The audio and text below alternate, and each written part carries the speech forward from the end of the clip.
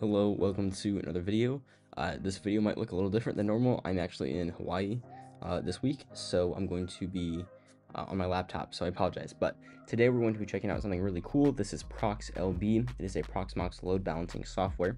And basically what that does is it allows you to easily, automatically balance your virtual machines between your servers. So in a high availability configuration, you're going to likely have multiple servers, and this software allows you to automatically or manually run it to kind of balance your virtual machines and balance your workload across your servers. So it's really a great solution. I've been using it for the past probably month or so. Before we continue, I do want to thank the developer of this. I've been working with him on this for a little bit now. Basically, there's a couple issues with the software that I could not figure out, but he was super helpful, and he helped me figure out the issues I was having with the software, and now I'm running it. And I have to say, this software is incredible. So it really just takes any of the manual work out of it. I'm running it in a daemon mode, which basically allows it to automatically load balance my VMs. Really great stuff. Let's check it out. So you'll see on here, this is the website for the software. Basically, it's the Prox load balancer. There's flexible balancing, grouping. It's very secure, and yeah, so it's really cool. Really easy to install now as well. He just came out with the Debian repository. I'm not going to show you how to install it in this video. It's really simple, I promise. I'll link the GitHub repo in the description below. But essentially, it's just this. So you add his repository, and he's going to actually soon add this to upstream apt repositories, which basically means that it'll be really easy to install. You won't have to add his repo. But for now, you just add his repo, install it, and you are good to go. So that is the lead developer, obviously. Yeah, it's free open source. It uses the Proxmox API. So if we check out the GitHub page, you'll see all the code here. He's pretty actively working on this. As you'll see, it's 5 days ago was the last update. And there's all kinds of stuff you can do. So like I said, obviously it integrates with Proxmox.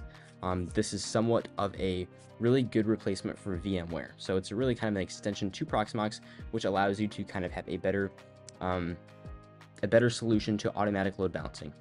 So what that means is essentially, if your server has, let's say, 70% CPU usage, this can actually automatically migrate VMs off of that host onto maybe a server that has probably 30% CPU usage. And you can actually get really granular with this as well. So you can make it really precise. You can have everything at exactly 70% CPU.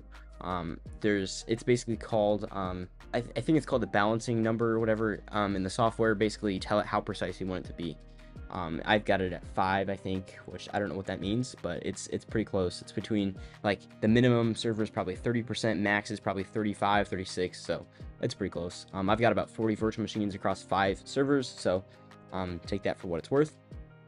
On the GitHub repo, though, we do have all kinds of other stuff on here, kind of features and that kind of thing.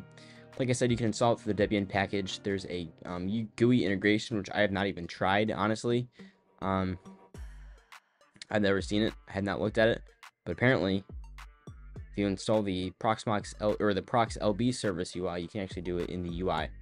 I'm more of a command line person at this point in my life, which is, I'm surprised I'm even saying that, but here we are. All the kinds of stuff you can do with the config file. I'm gonna actually pull up my config file, and we're gonna take a look at the config file because I think it's really cool. So, yeah, let's pull up the config file and let's get going. Okay, so a few things here. Obviously, I'm gonna have to blur some stuff out. That's just a given. But this is the entire configuration file. So what this entails is you'll enter in the names of all of the hosts. You can do host name, you can do the actual server name. It just needs to be able to find it on the DNS basically. So it's gonna look all of these up, get the IP, connect to it, etc. We have a user. It is highly recommended now at this point that you use the API. When I first started, the API was not actually working. The developer worked it out with me. We figured it out. We're good to go. Token ID, token secret, that is all related to the Proxmox API. So essentially all you'll need is these 3 lines right here that says user, token ID, token secret. Plug those into the Proxmox API. Actually, you'll get them from the Proxmox API. SSL verification, I have it off. You could turn it on. I think you can do certificates with this. So I think if I trust these certificates on my Proxmox servers on this server, that would actually work. I have not tried it though. Timeout is just a timeout to connecting to the servers. Proxmox clusters, so this is kind of where we're going to be doing most of the configuration. If you change the config, you're likely going to change this section. So we have maintenance nodes, which basically allows you, if you set a node in here, so if we go down here, I could actually add, we'll say px1.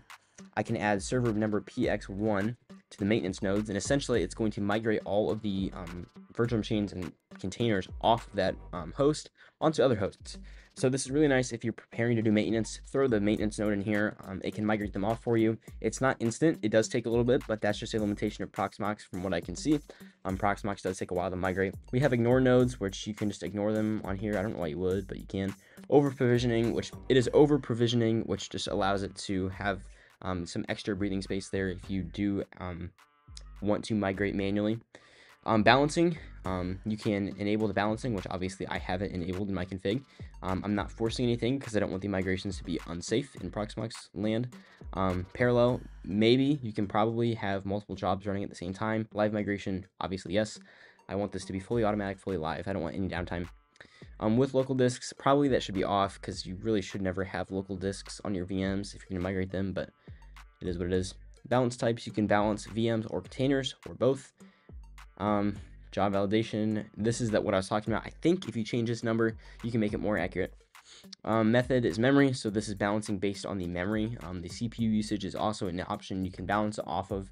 I'm obviously doing memory. Assigned, I don't really know what the mode does. Daemon, I'm not running this in a daemon. Actually, because I don't need it to always run. I do have it run once a day though, so every day it's going to run. It's going to make sure everything is nice and balanced, and we also have a log level. So that's pretty much the config file. It's pretty straightforward. It's just YAML, so take that for what it's worth again. But it's really easy, and now you can even do systemctl commands. So I could say sudo systemctl. I could restart it. Sorry, that's reboot. Restart ProxLB, and that would actually go through and rebalance everything out if I wanted to manually. Just an option there. So with that being said, I do want to also pull up Proxmox to kind of see what this looks like inside of Proxmox. I'm obviously, I said earlier I was not using the daemon, and I am not using the daemon. So I said earlier that I'm not using the daemon, and I am of course not using the daemon like I said. But I do want to show you kind of in Proxmox how balanced everything is at this moment. I've done nothing in Proxmox recently, so this is the number that ProxLB has basically come up with. Okay, so here on the screen, you'll see that we've got the 5 nodes in my cluster. We have the IP of them, the CPU usage, memory usage, and uptime. So number 1 actually does have 64 gigabytes of RAM. All the other ones have 128. So that's kind of a flaw, I would say.